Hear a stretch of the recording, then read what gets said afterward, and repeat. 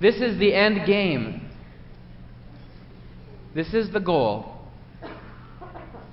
This is what Satan wants to lead you to believe.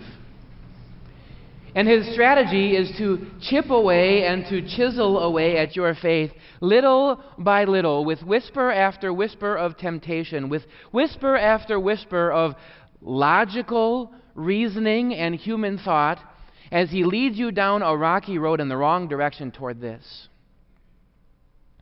And so as you endure and face certain life situations, trouble, suffering, and other contexts of your life, Satan comes and whispers things like this.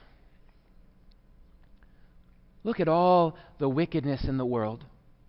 Look at all the violence, the wars, the hardships, the hurricanes, the wildfires. God is mean. And eventually you start thinking like other people in this world. Why is there so much wickedness? How could a loving God do all of this? He must be an angry God. Or maybe you reflect on your own personal struggles, your own problems, the weight that you bear and those burdens, and Satan comes and whispers, God doesn't care. And you start wondering, now wait a second, if I'm his child, how come I have all of these problems? Why is it that I have this trouble and that problem and this thing going on in my life? Doesn't he care what's going on? Or maybe you start thinking about the grand plan of your life and how it's starting to unfold. Where are things going in my life? And Satan comes to whisper in your ear, God is unreasonable. And you think, yes, that's right. Why would I have to go through all of this? It doesn't make any sense that I would follow this life path, that I would have these things going on, that I would go in this direction and trajectory for my life. And maybe even as you think about your life as a Christian, you might have this whispered into your ear, God demands too much. And you start thinking and reasoning in your mind, this is too much. Look at all my other friends. Look at how much fun they have in their lives.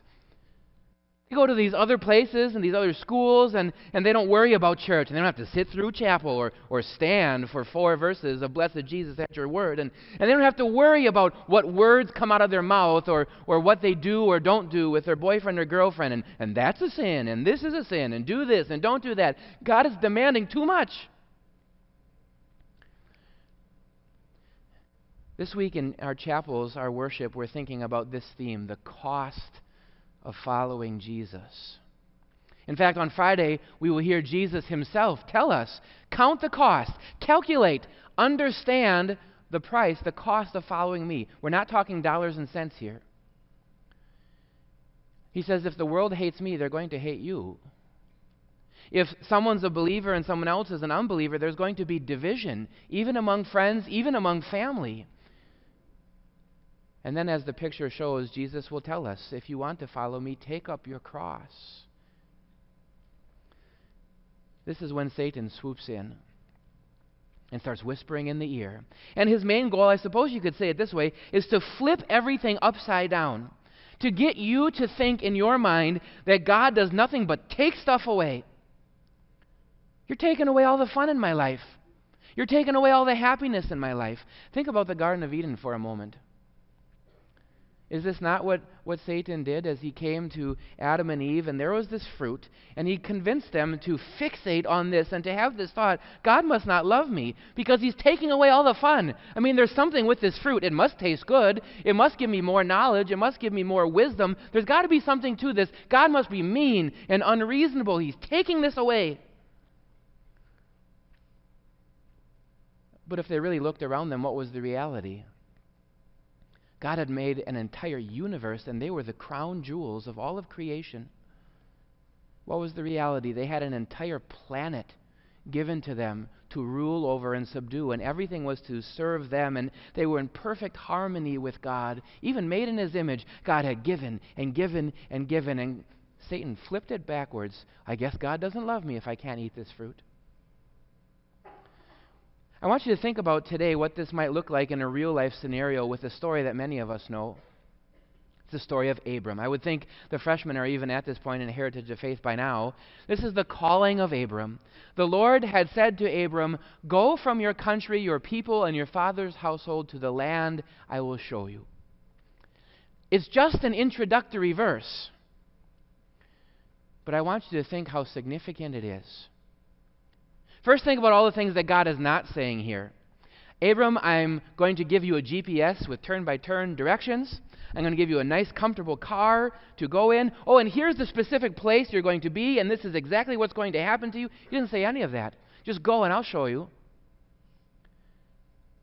Then I want you to notice how God layers on the challenge to his faith. Go from your country, from your people, and your father's household. How quickly do you think Satan swooped in and flipped it upside down? Abram, look how unreasonable God is. Look how mean he is. You're 75 years old. Why would you get up and leave? Look, you're going to leave all your family. God is taking all this stuff away from you. He's just taking away all the joy and happiness of your life. Why would you follow this unreasonable demand and expectation? How many times in your life have you found yourself in those moments? You know what God says. Maybe you even know God's promises, and Satan flips it upside down. A loved one dies.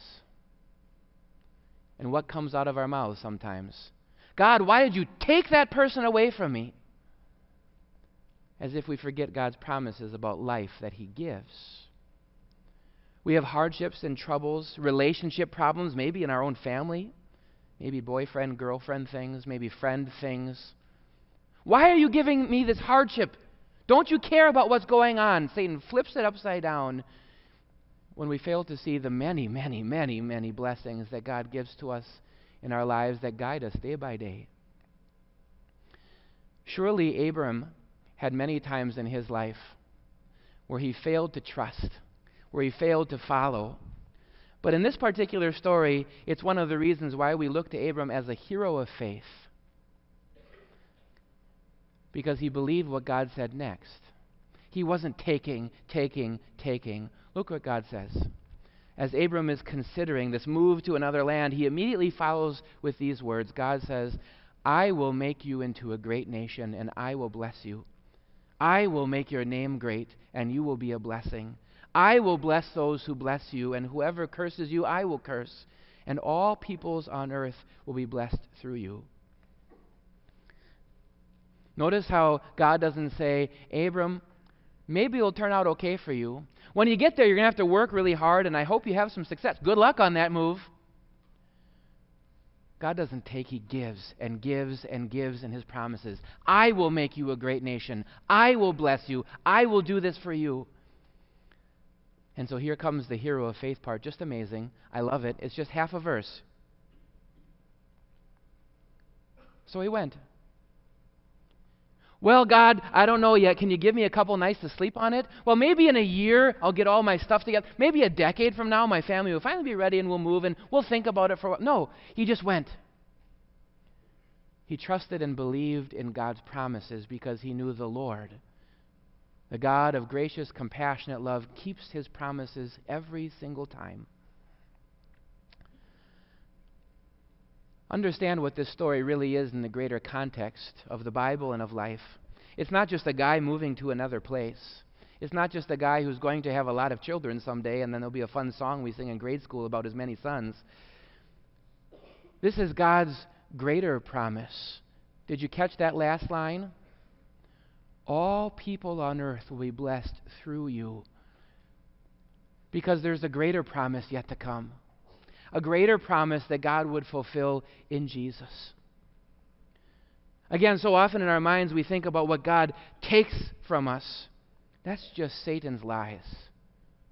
Look at what God gives to you in Jesus Christ. Think about Abram. Did Abram go out and seek and find God? No, God came to him.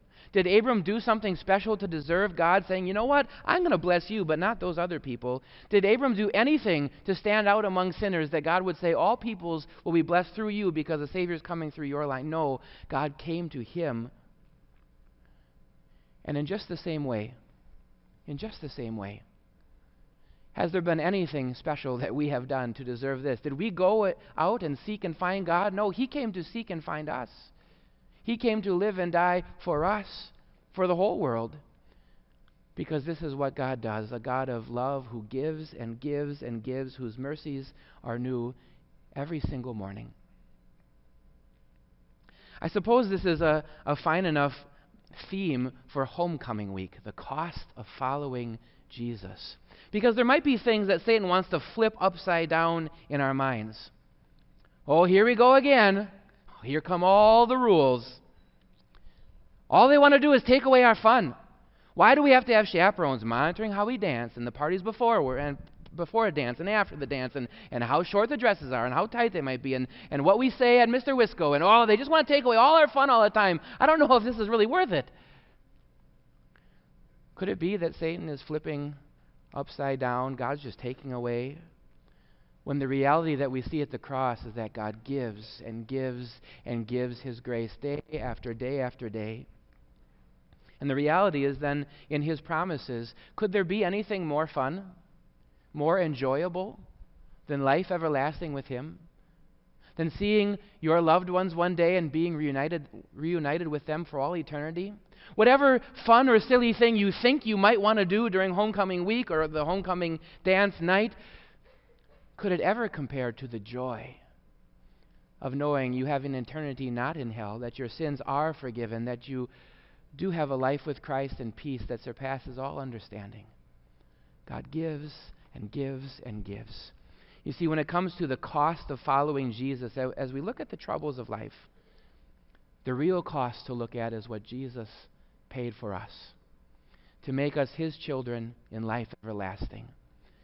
May God give us a faith of Abram to trust in His promises and to focus on what He gives to us at the cross and in Christ, now and forever. Amen. We'll join together in prayer and the blessing, and then please remain seated for an announcement after chapel. Let's pray. Lord God, Heavenly Father, help us to see with eyes of faith the promises that You fulfill at the cross in Christ, and help us to know then that You keep every promise for us, that You are with us always to the very end of the age, that You do work all things for our good because You do love us. Help us to clearly identify the lies of Satan, to ignore them, and to trust in You as we walk toward life everlasting. We pray this in Jesus' name. Amen.